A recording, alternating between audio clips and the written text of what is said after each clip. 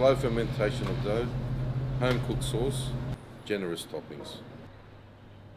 Belief is that we slow cook the sauce, which is used for pasta and pizza, no less than 2 hours. We flavour it with certain vegetables and herbs and spices. I can't tell you what's in there, but we cook it to the point where every time someone eats a pizza, they're not just tasting the topping in the dough, they're tasting the sauce, which gives a lot more flavour. What we do is we give generous toppings.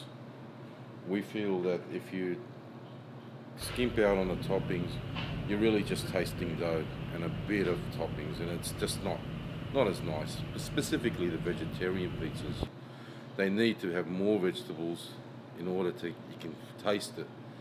And that's the reason a lot of people say to me, your pizzas are good, I'm happy with the toppings, we get quite a bit compared to other places, and quality toppings too. That's all you need for a good pizza.